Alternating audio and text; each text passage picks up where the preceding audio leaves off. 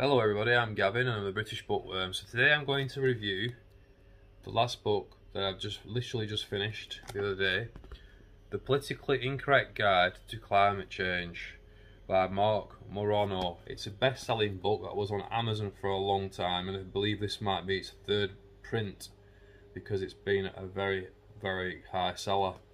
So as a book, I'm going to jump into this. It gets a 4 out of 5. It's really well written.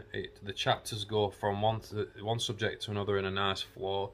It really does hit some key talking points about the subject of climate change. It goes into the science, it goes into theory, some theories of it, it goes into the politicalisation of it, and quite frankly, it goes into the bullshit that is within the community that sees themselves as part of this community. You could argue on both sides to be a bit more neutral in this particular video. When you pick books, you obviously pick books which you feel more inclined to agree with, and I'm going to try to change that in the sense I'm going to force myself to read some books on these issues that are on the opposite side of how I personally feel.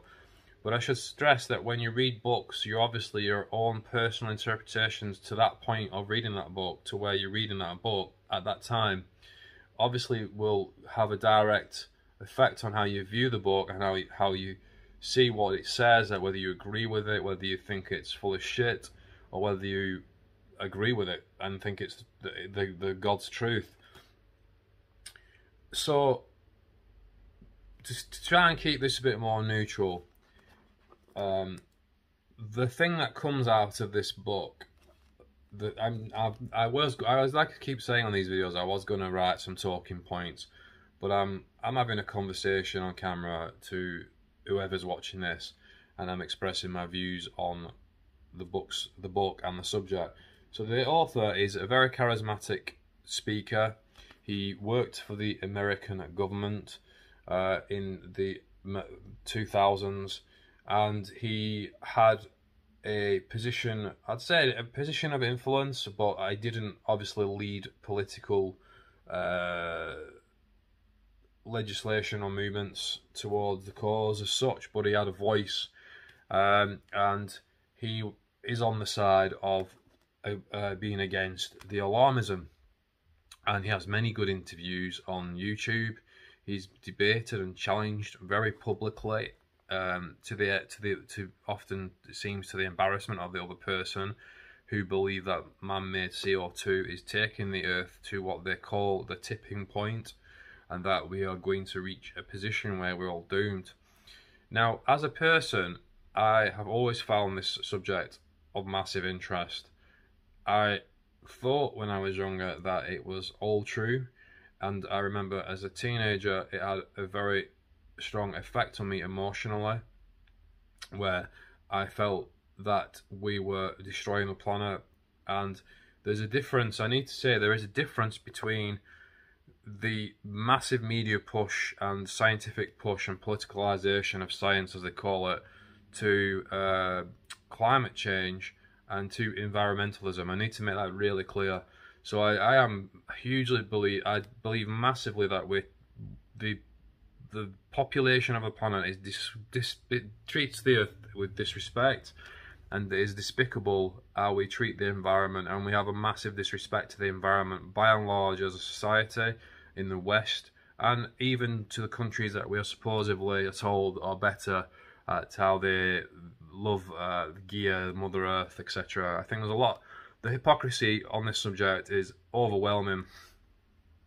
So while I am so that the irony is, as it's mentioned in this book, the subject of climate change has taken over the subject of environmentalism by and large, and people inflate the two, or put the two together and make out it's the same subject. It isn't. It blatantly isn't. You only need to look into the subject a little bit to understand that environmentalism is actually being affected by the money that's going into climate change research, and that the money some of the money, or a lot of the money, or if not maybe all of the money, you could argue, that goes into climate change research and the scientific bodies and institutions that whoring themselves, I'm just going to be really blunt, taking a shitload of money to support the CO2 narrative.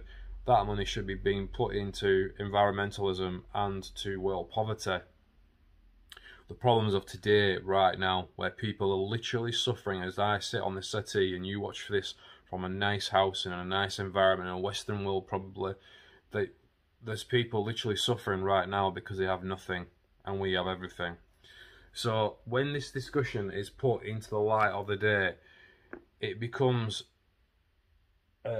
somewhat ironic and extremely hypocritical. Now, to get into the book goes through many topics of this, and the pro alarmist man-made CO2 is creating a tipping point for the world's ecosystems are always seemingly very arrogant.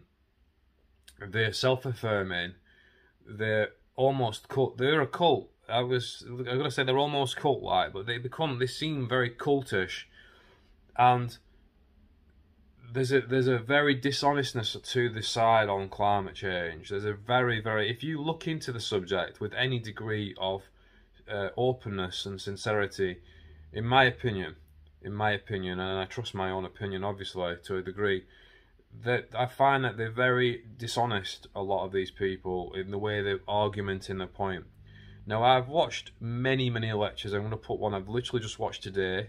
I have debates and chats. I'm going to put this video here just to highlight it, to go and watch that, which is a debate between between 6 people, 3 on one side, 3 on the other, from 2007.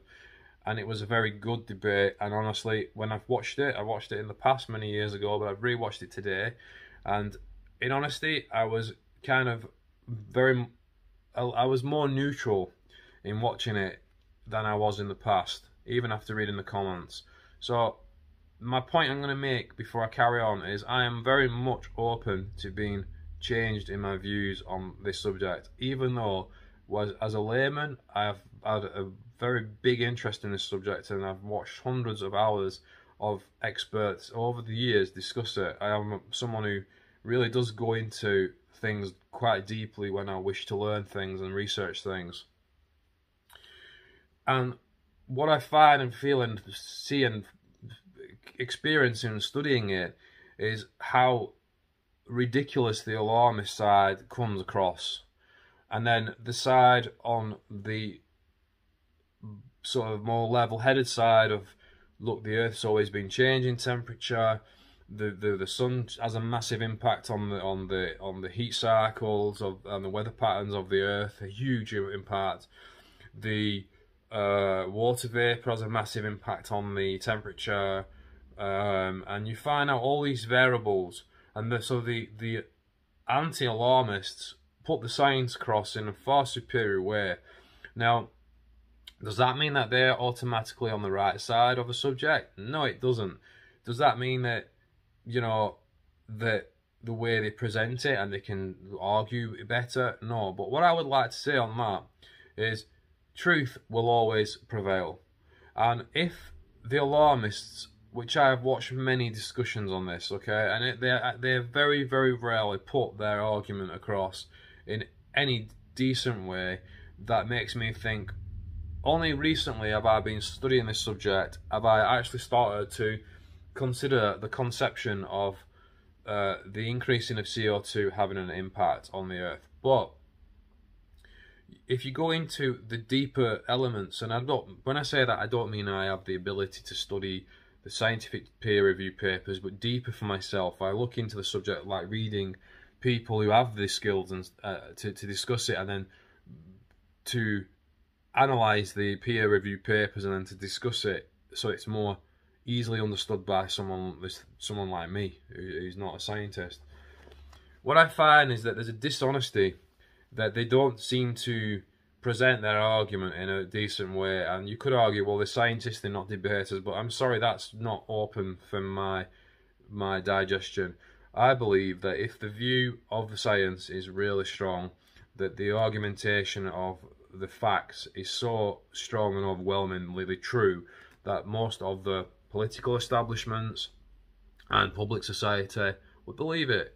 But as he discusses in this book, most polls on this subject that he states or talks about prove that most human beings don't believe the alarmism, don't believe in the alarmism, they don't believe in the science that's been presented, and they do and can see through the money-driven politicisation of the subject.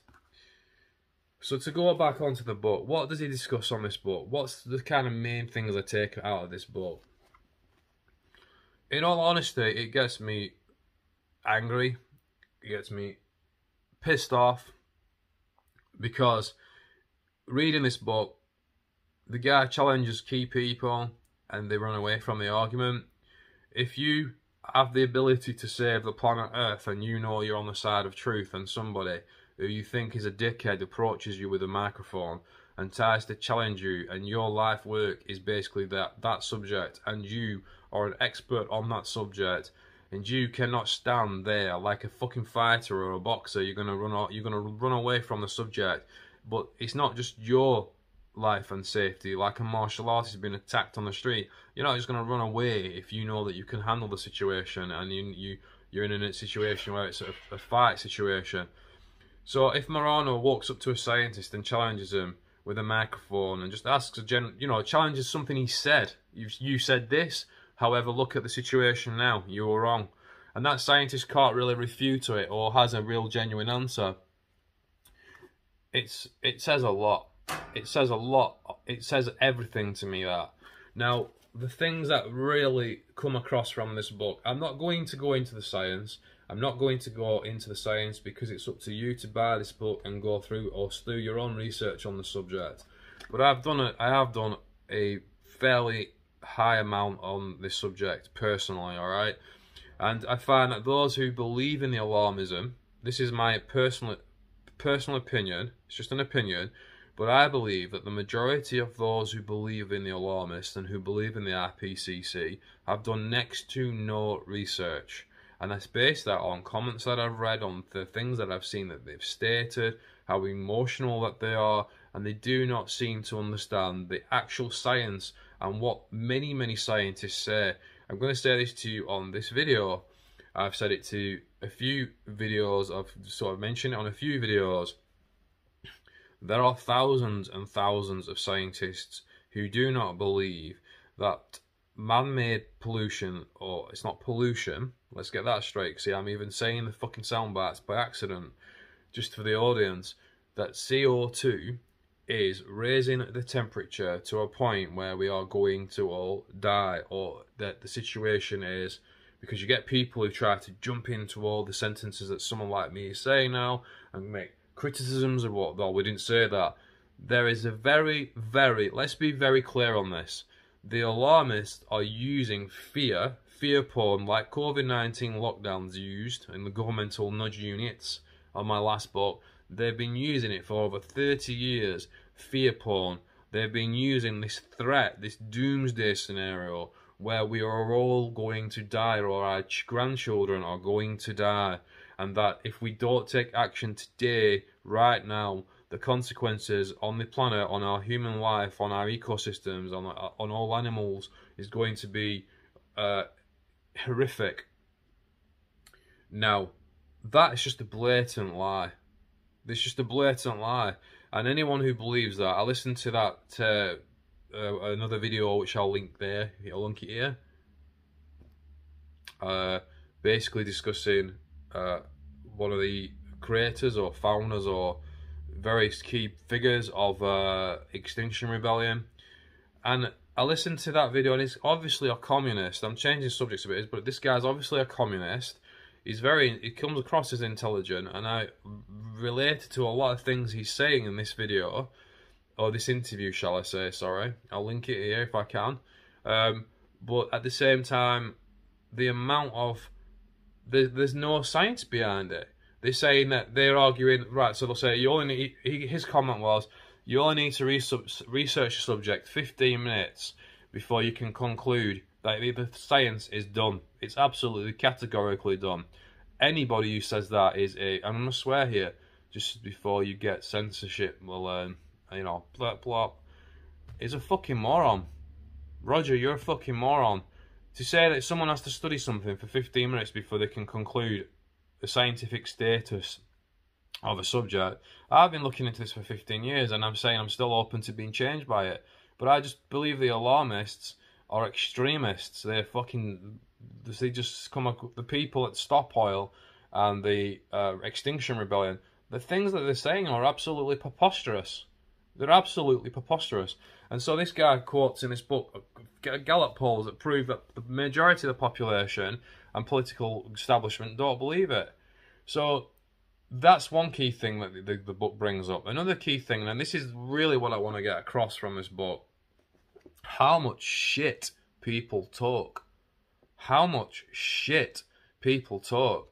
There are so many people that talk so much shit and they get away with it. And we live in a society where you probably can challenge me on this video. Fine, do it. I don't give a care. I don't care. But there's so many public faces in society that get to speak so much shit about things that they do not know anything about. So the celebrities that are quoted, we've got to do something, otherwise we're going to die in 10 years or in 15 years.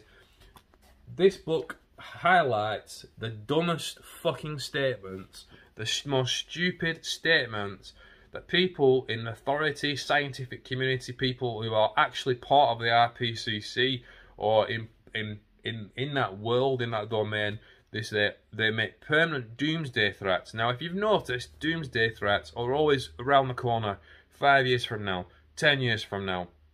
The debate that I've just put up, she clearly says, the woman on the pro-alarmist side of doomsday scenarios, she clearly says that we've got 10 years to act. In 2007, Extinction Rebellion and other people, the Lord whatever from Britain, part of the UN, something that Extinction Rebellion always like to say in the sound bites for the media.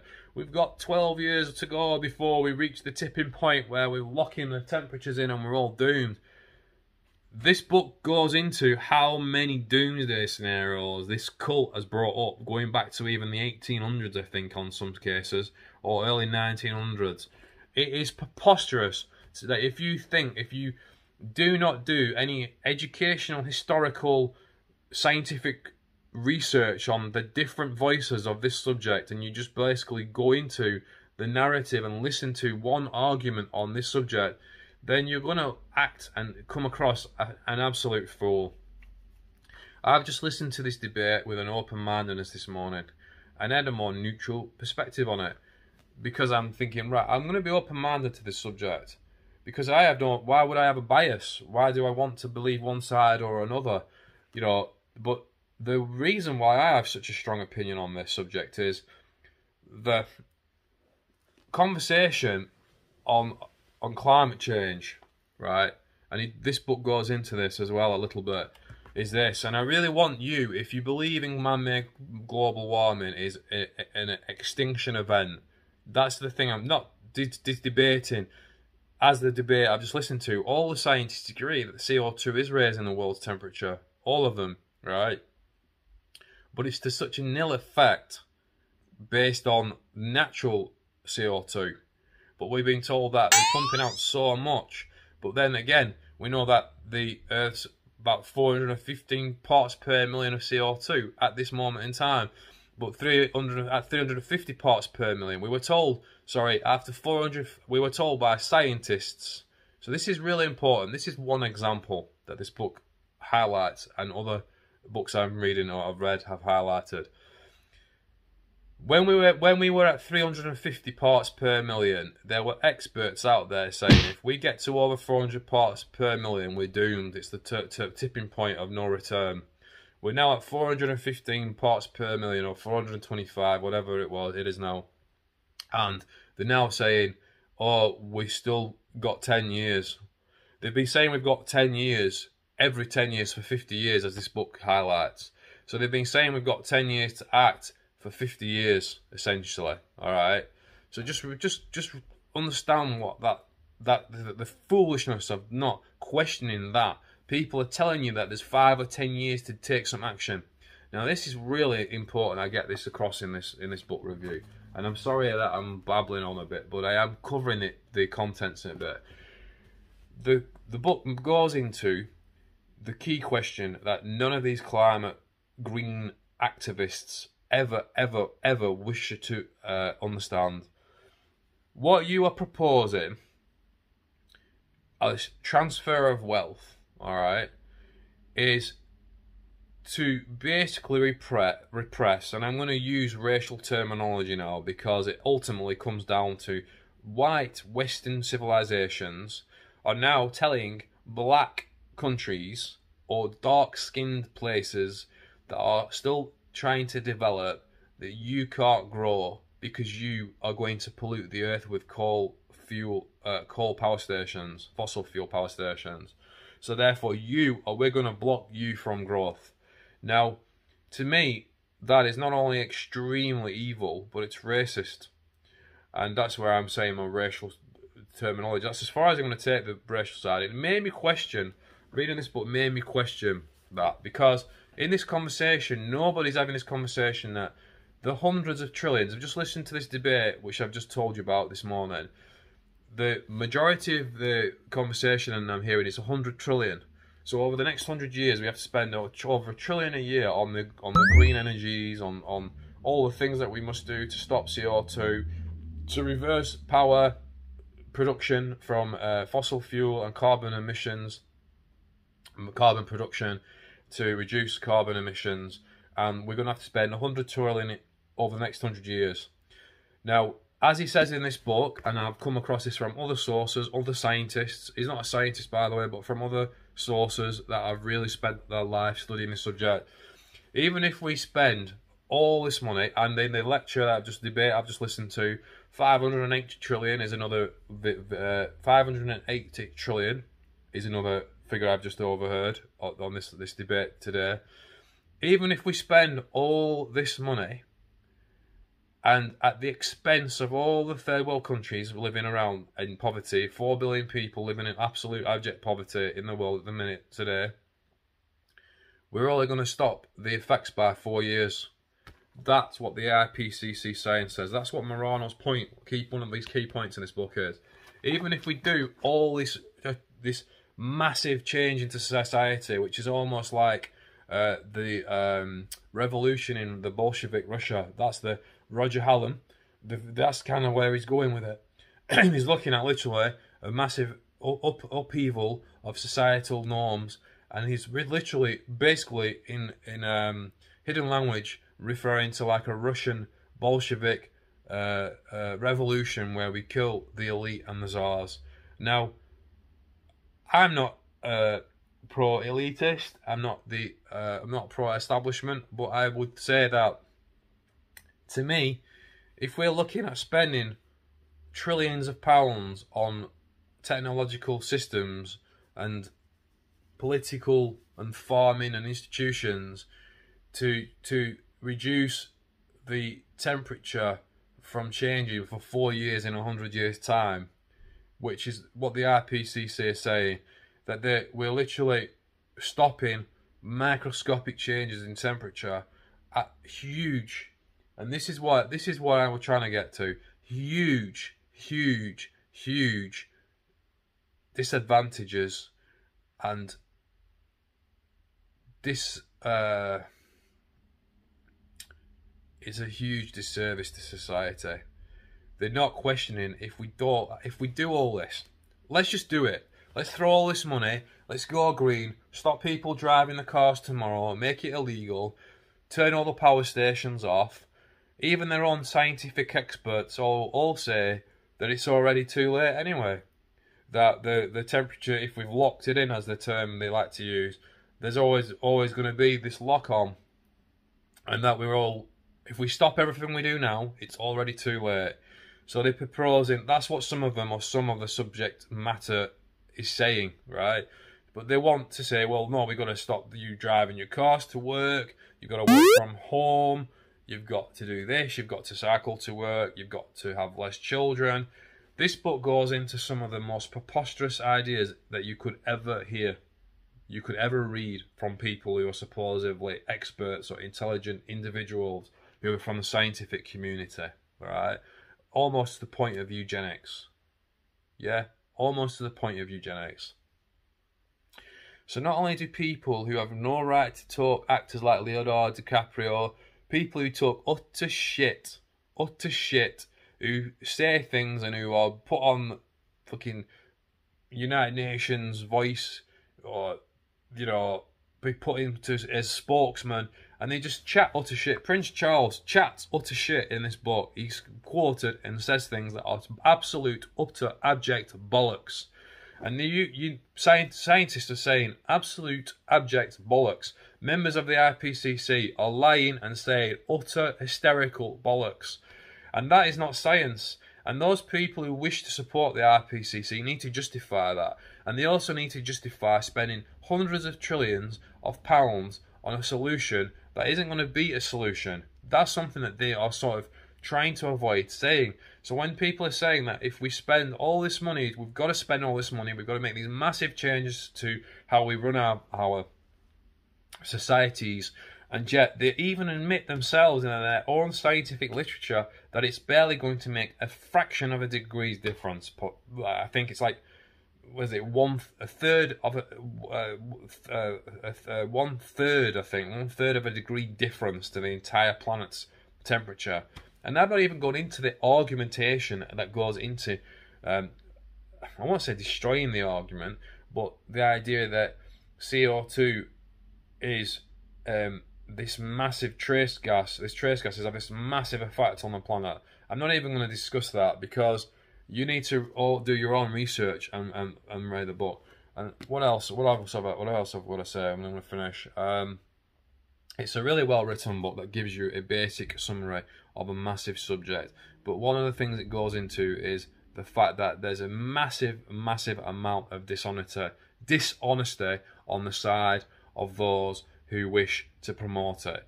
That all the money is on the side of the alarmists. For years they said that anyone who spoke against CO2 propaganda, or whatever, however you want to put it, they're getting paid by big oil. And it turns out that's been another lie. That everyone who's spoken out as a scientist against this has had their career destroyed.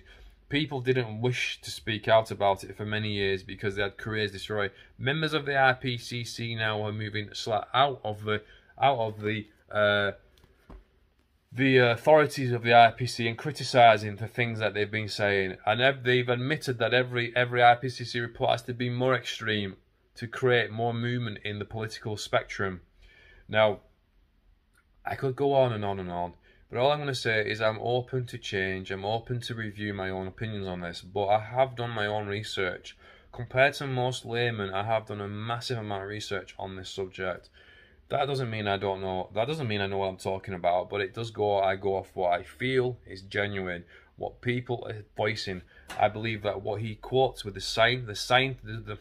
number of scientists that he quotes that refute man-made global warming. He talks about over 1,000 scientists that came to him that didn't agree with the IPCC. You looked at the non-IPCC, the non-Intergovernmental Climate Change Panel. I forget what it is, but basically there's numerous scientific communities who do not believe that our production or burning of fossil fuels is sending us over this tipping point, which is another slogan that they've created to create a movement. When people start using scientific terminologies, or they use not scientific terminologies, when people are using slogans in their argument, and everybody, we're reaching, it's an existential crisis is one that they like to use.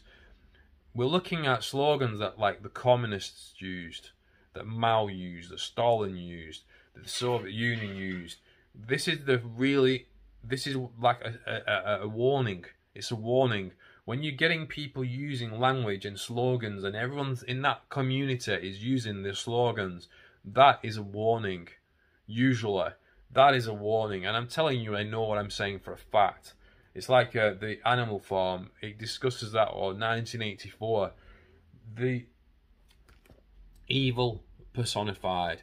So this guy was told he was evil, so he's representation of Satan personified. So rather than having it Jesus, the immaculate holy God walking on earth, the perfect human being, this man, because he doesn't agree with the scientific community of the IPCC, one of the representatives of the argument of man-made global warming called this man evil personified. He was the satanic being in a man walking the earth because he didn't agree with the alarmists' opinions, backed by the scientific community that he has spoken to. Now, I'm going to go now, but that is something I want to let you think about. When you have to use that kind of language and rhetoric against the opposition, then you have to question your integrity, and you have to question your side. You have to question your reasoning. And that goes throughout this book. This book quotes many of the scientists who disagree with the alarmists and explains why. And they say it's anti-science, it's nonsense, it's bunk, it's stupid, it's foolish. And that is the scientific experts saying that, who disagree with the IPCC and all the people that are taking hundreds of millions of pounds out of the system to promote CO2. It's all about CO2. And they ignore the sun. They ignore numerous other factors. The last thing I'm going to say is everybody that I've listened to, everybody that I've heard speak about this, say that the climate has hundreds of thousands of variables, that models which they base all their interpretations of it, or computer models, cannot work out the future. And that is where I'm going to leave it.